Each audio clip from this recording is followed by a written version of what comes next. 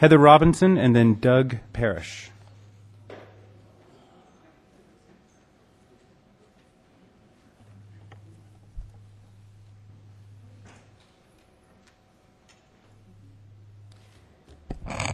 Good evening, council members, Mr. Mayor, town managers, fellow employees, and Chapel Hill citizens. My name is Heather Robinson, and I am proud to be a Chapel Hill firefighter.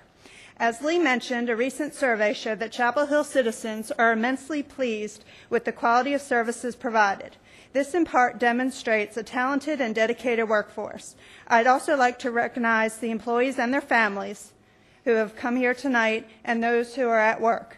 Oftentimes we work long or non-traditional hours and be away from our families nights and weekends and holidays trying to keep the town running. But now we are asking you to take care of us as well as we've been taking care of your constituency. Recruiting and maintaining high-caliber employees requires a mixture of a reasonable salary, worthwhile benefits package, and a good work environment, all of which Chapel Hill has a history of providing. However, if these things continue to dwindle, so will your qualified employee pool. My coworkers really enjoy working for the town.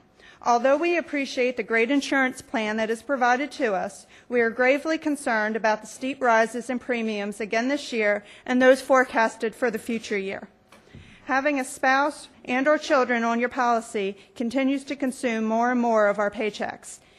It is also now being coupled with a proposed increase in copays. However, we would like to acknowledge the town's effort to help control these costs. We are really excited to see these plans in action.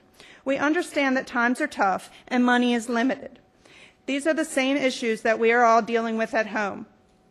We do not envy your position in having to make these difficult decisions, but please remember that taking care of your employees is just one more way to take care of your own citizens. Thank you so much for your time and your consideration.